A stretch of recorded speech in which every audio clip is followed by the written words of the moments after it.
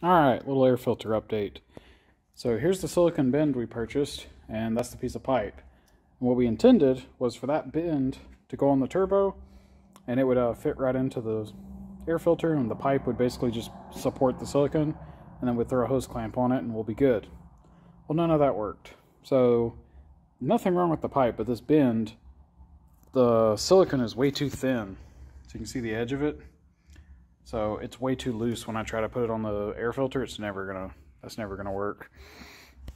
So now we're thinking about trying to just make this work somehow. So you can see right now it looks okay, but this little silicone's tapered, so if I move this, it just falls off.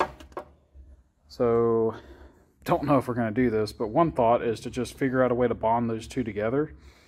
Some type of, silicone-based adhesive or something, and just bond essentially that piece of silicone to that piece of presumably rubber, and then just clamp the silicone to the turbo and be done.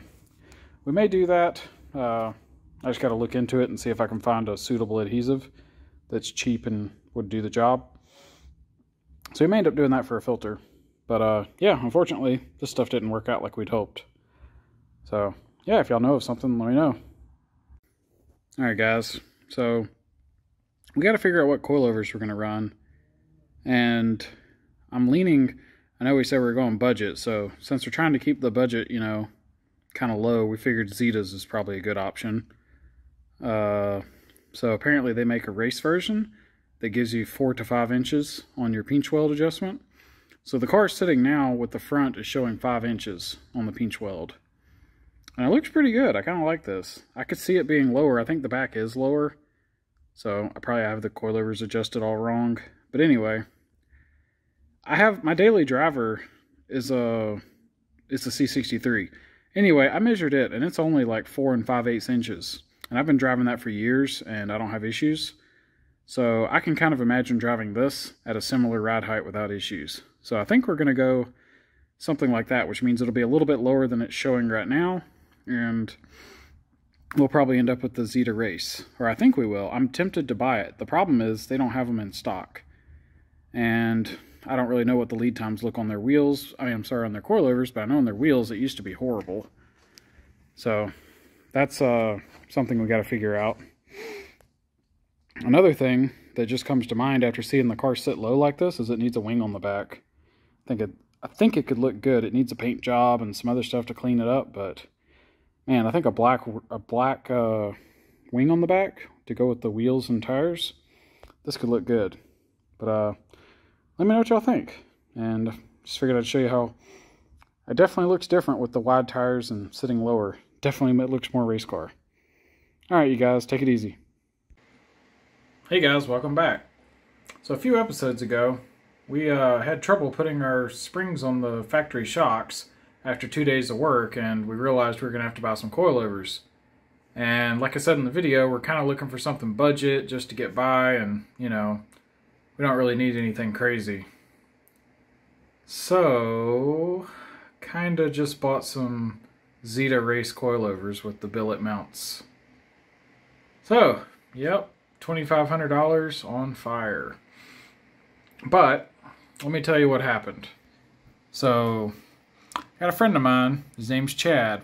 He's pretty damn knowledgeable when it comes to coilovers. I've known this guy for years in the Miata world. He's actually run several different sets of coilovers and he's researched them quite a bit, so he knows these things pretty well.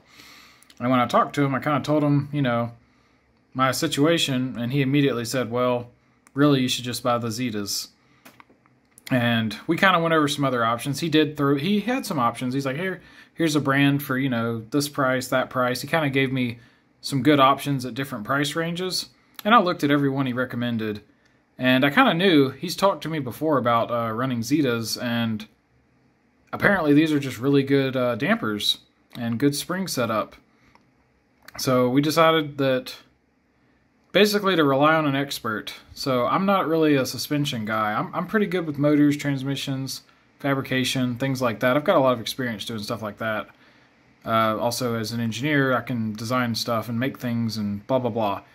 But I don't really know suspension all that great. I know that there's a lot that goes into making a suspension good, but I don't actually, I'm not really going to design a suspension or a coilover or something. maybe some braces to stiffen the chassis, but that'd be about the extent of it. So I don't want to put a lot of time experimenting, trying to make something work on suspension. And I just need to buy something that works is really what it comes down to. And yeah, I decided to pull the trigger. So goodbye. It turned out to be right at $2,500 with shipping. Well, actually shipping's free, but anyway, I got these little billet things on the top. I have no clue if I need those, but they were shiny, and that seemed like a good reason to buy them. So we have those. Don't know when you can see here it says estimated ship date the 26th.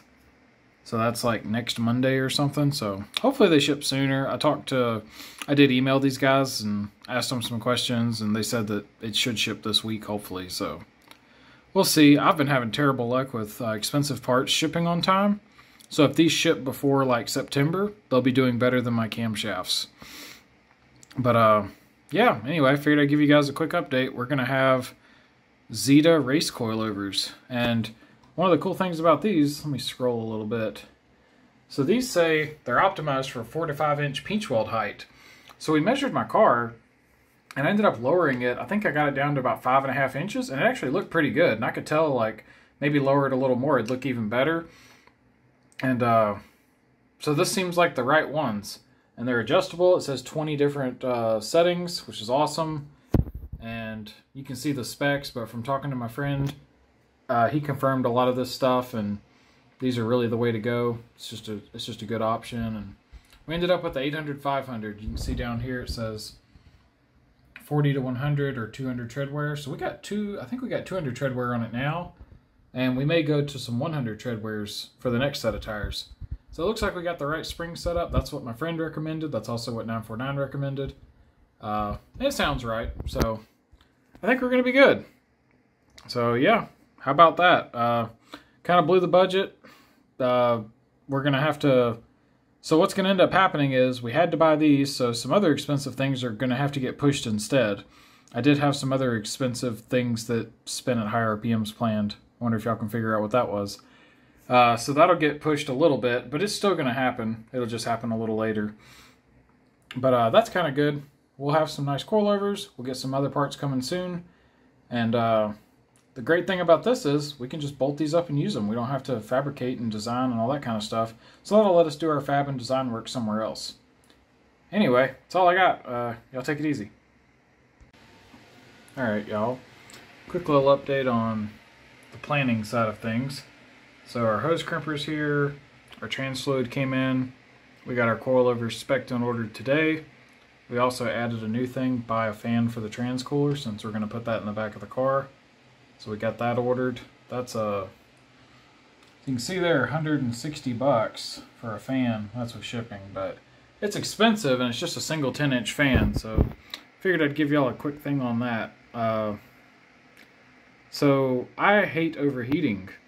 And here's the thing, what happens if you put a fan on your car that doesn't move enough air? Well, it might overheat. But what happens if you put a fan that moves too much air? Well, nothing bad. You just have extra cooling. So it's better to have too much cooling than not enough. And this thing is going to be in the trunk of the car, so it's not going to have access to cool air. It's going to be warmed up from the nearby exhaust. The air that it's pulling in is likely coming off of like hot pavement, and it's sucking in air that was previously run through the intercooler and the radiator and all that. So, on a hot summer day, 140 degree air hitting the transcooler is totally possible.